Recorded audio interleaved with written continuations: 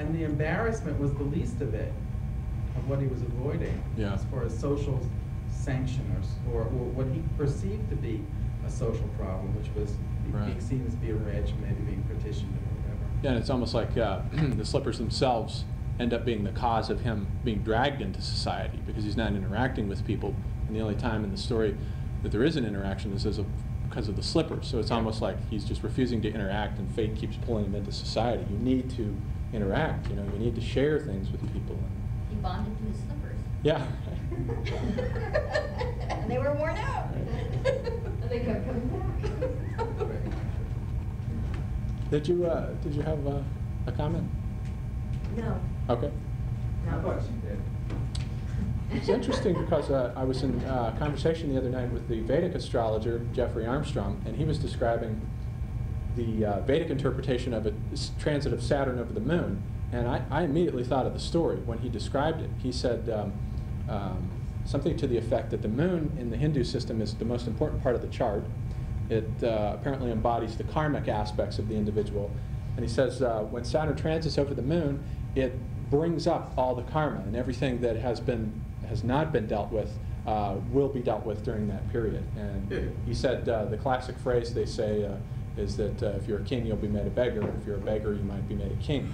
And as soon as he said that, I thought, you know, I have to tell you this story. And I told him the story, and he said, yeah, bang, it's amazing. It's Well, I got Saturn coming up on my moon. Yeah, I've got it sextile right now. Oh, in a waning or a waxing? Has it gotten to it yet, or has it passed over? It's going back and forth within like 2 degrees. Of the sextile? Yeah, on the sextile. It's Saturn transiting. So where's your moon? Moon is in Cancer. It's conjunct the ascendant. Okay. So, and Saturn is in Aries. So it's a sextile. 60 degrees. Okay. What happens with Saturn and the moon, the cycle is very similar to Mercury retrograde because by progression, and one astrologer named it Saturn is dogging my moon. I think that's pretty accurate.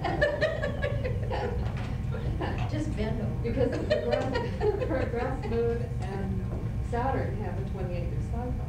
So Saturn catches up with, and Saturn's just a little bit faster.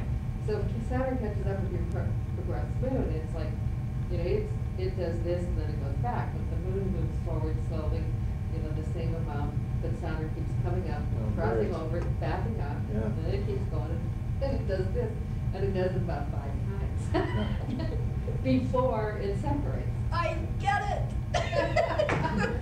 I looked up to see what Rob Hand had to say just about the Saturn-Moon transit, and he said the thing about the loneliness tends to come in. You may feel lonely and isolated and cut off from people. You may have financial problems, and so it was even a fit in the Western tradition. So Wow. it's amazing. Well, the same things happen in Eastern and Western, it's just that they're different signs. You know, but the planets still move forward and backward. Right, it's still got the same, yeah. It's just that they interpret it, you know, in a different way using a different planet. Any more comments? Shall we move on to the next story?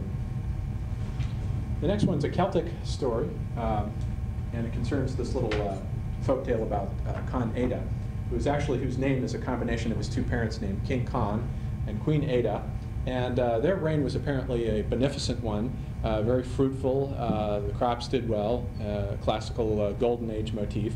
And it was prophesied that the child would be born bearing the characteristics of both parents, so they named him Conn Ada as a combination of the 2 names. Well, his call to adventure begins when his mother dies as he's moving into adolescence.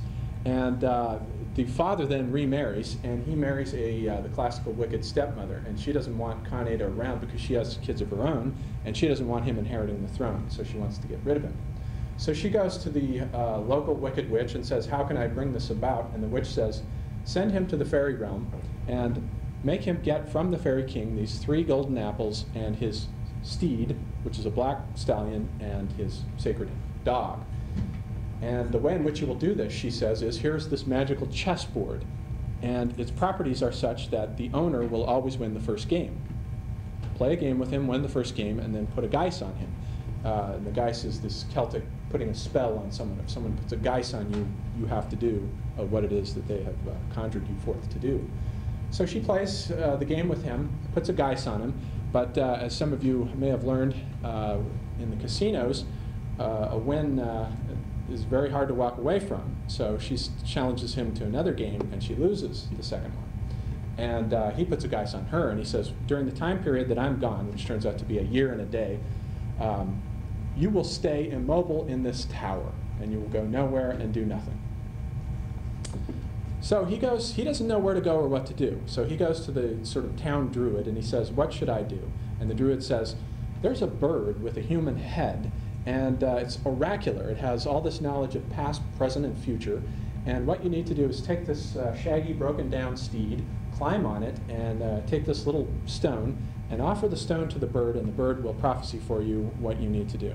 So he gets on the horse, which is a talking horse, and he lets the reins lie slack on the horse's neck, and the horse automatically guides him, knows exactly where to take him, takes him to the bird with the human head. And this thing perches up on this perch, and he offers the stone to it, and it says, look under the stone, and you'll find there an iron ball and a cup.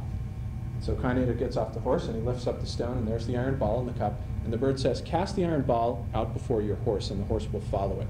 And it will take you to the fairy kingdom, which is where you need to go. So he does this, and the horse is automatically following this iron ball. It goes rolling along over hill and dale, and they come to a lake, and the ball rolls into the lake. And they stop before it, and Kaineda asks the horse, he says, what do we do now? And the horse says, reach into my ear and pull out this tube that's an elixir. It's called all heal, and you will find also this basket. Pull both of those objects out. You'll need them, and hang on. So they walk into the lake, and the horse carries them along on the bottom. The ball's rolling along on the bottom of the lake, and the horse carries Kaineda along. And they come to these 3 sea serpents. And the horse says, now reach into the basket. There you will find 3 pieces of meat, and throw to each one of the serpents a piece of meat. But make sure you do it correctly, or we'll be in trouble. So he does this, and faultlessly gives the serpents their venison, and then the horse carries them up out of the water. And the horse says, how are you doing? He says, oh, that was effortless. It was fine. He says, good, because you'll need to hang on for this next one. And they come across this huge mountain of fire, and the horse says, hang on, and jumps over it like an arrow, and comes out the other side, you know, like a Hollywood movie, comes crashing out. And the horse says, how'd you do on that one? And he says, well, fine, except for these 3rd-degree burns. And he says, well, that's what you need the elixir for, so rub some of that on there, and you'll be fine. So he opens up the tube of elixir and rubs that. He's fine. And then they go along for a little while, and in the distance they see the shimmering kingdom of the fairies, and it has these huge, insurmountable walls, and it's guarded by these 2 pillars of fire. And the horse says, now comes the tough part. What you're going to have to do is reach into my other ear, and in there you'll find a sacred knife. Pull the knife out, and you will cut my throat with it. You will flay the skin off my body, and you will put the horse's skin over your body, and you will pass unnoticed through the gate. Once you're inside the gate, you can come and go as you will. But if you would just please do me the favor of, once you get in, come back out and sprinkle some of the elixir on my corpse so that the birds will stay away from it.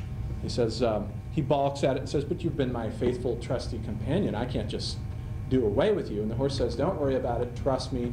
He says, well, what if I refuse to comply? And the horse said, the adventure will end here. You have to do this. So he takes the knife out, and he puts it to the horse's throat, and it sort of cuts it for him, does the job for him. And he flays the skin, he cries a little bit about it, puts the skin on, goes into the fairy kingdom. But he's so overcome by grief at the loss of his friend that the marvels of the fairy world don't interest him at all. And he comes back out, and he sprinkles the elixir on the horse's remains, and then suddenly up springs this beautiful young prince. And the prince says, ah, thank you very much. I have been waiting for you to do that for a very long time. You see, I am the brother of the fairy king, and the wicked witch who gave your mother the chessboard is our sister. And the archdruid who gave you the horse was actually the wicked magician who put a geis on me and transformed me into this stallion. And we had been waiting for a hero to come and remove the spell, and it would require this elixir. Thank you, and I'm very grateful to you. Now the rest of it will be cake, and we'll just go right into the fairy kingdom, and my king, the brother, will be happy to give you the trinkets that you need. So they go into the fairy kingdom, and he stays the rest of his time there. It's, you know, it's a kind of hotel resort thing. And they give him the 3 golden apples and the stallion and the horse. And on the last day of the 365 plus 1, he's on his way back. And the queen is in the tower, and she sees him coming from the distance. And her geis is removed, so she jumps